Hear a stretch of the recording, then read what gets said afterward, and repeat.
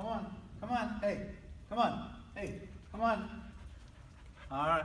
Oh, hi. Well, as you can see, I'm a little busy here.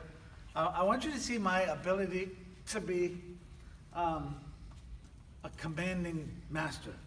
All right, let's see if it works. Seamus, sit. Sit. All right. Oh, okay, this one's Duncan. He sat. Wait. Hey, sit. Sit. Sit. Seamus, sit. Oh, well. I got your attention, right? Suppose God, instead of giving us commands, gave us suggestions. Instead of saying, thou shalt not commit adultery, God says, may I suggest that you don't commit adultery? Or, if you don't mind, try not to fool around. What if God, instead of giving us commandments, gave us, shall we say, guidelines or hints or clues? It would miss something. The power is missing. It's kind of ridiculous to even think about. We're going to start talking about the commandments of God. God gave us the commandments. There's rules to follow that we're to obey. But we need to ask ourselves a few questions. Why did God give us these commandments? And then the secondary question is, how can we obey them? That's what we're going to reflect on Mondays and Wednesdays with this Padres Corner on the commandments. So before we get into the specific commandments, a few things, 3 reasons why God gave us the commandments. By the way, Sam, take a look at these dogs now. So, I don't know what the effect is, but they're comfortable.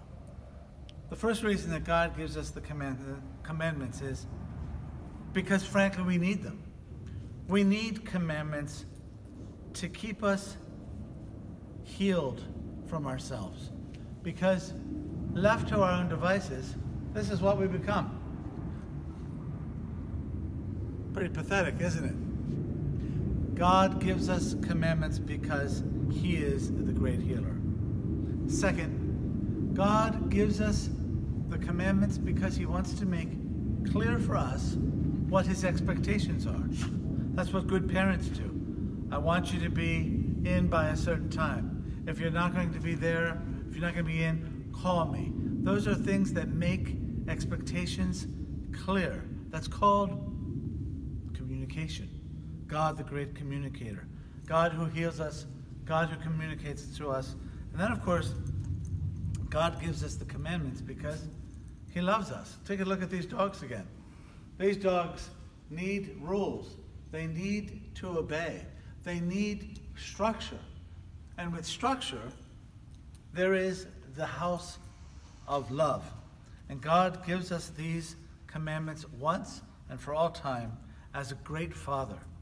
So He gives us these commandments for untold reasons. But the first reason in speculation would be to heal us because we need them, to make it very clear what He expects of us. He's the great communicator, and because He loves us, He makes everything clear to us and creates a house of expectation for us. Now the problem is, if we can go back to the dogs, is how are we going to get them to obey? Let's see if they'll come. Seamus? Duncan, come. Come. Wait, sit. Good boys. Until next time, lots of love. God be with you.